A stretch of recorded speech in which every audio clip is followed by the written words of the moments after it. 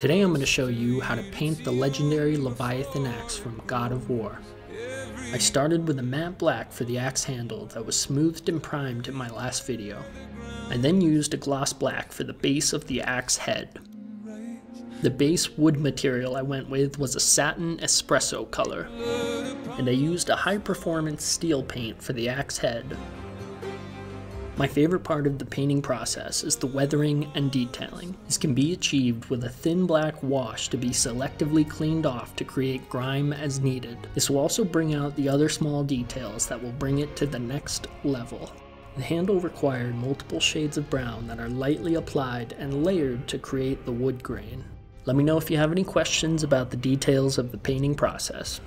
Otherwise, I will see you in the next video where I will cast the resin runic stones and install electronics.